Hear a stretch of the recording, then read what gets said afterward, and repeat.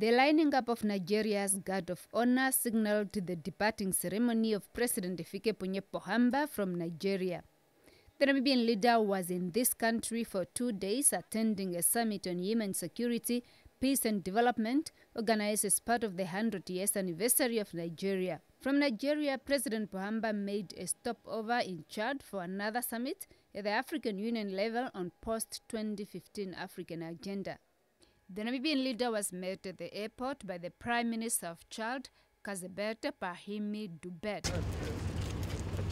He went straight to the conference center where he found his counterpart of Chad, Idris Deby, ready to receive him and ushered him into the meeting.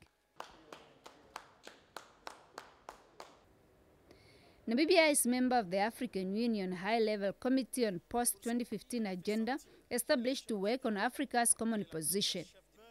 Liberian President Ellen Johnson Sirleaf is the chairperson of the committee. She was in Nigeria too to attend the Summit on Human Development. She thus persuaded members of the committee to make a stopover since Chad was just a stone throw from Nigeria. The inaugural meeting of the committee took place in September last year on the margin of the United Nations General Assembly. The second meeting took place on the sideline of the African Union Summit in January this year. This is the third summit.